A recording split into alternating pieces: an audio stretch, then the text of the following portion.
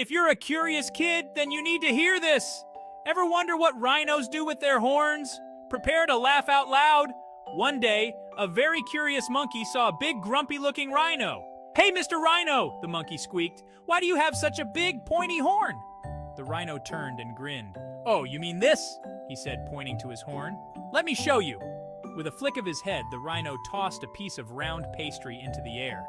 The monkey's eyes grew wide as saucers. The pastry spun, twirling like a ballerina, and then, wham! The rhino skewered it perfectly with his horn. "Ta-da!" the rhino boomed. "I use it to make donuts." The monkey clapped his hands, giggling. "That's amazing, Mr. Rhino." And from that day on, the monkey always looked at the rhino's horn with a smile. So, next time you see a rhino, remember, donuts.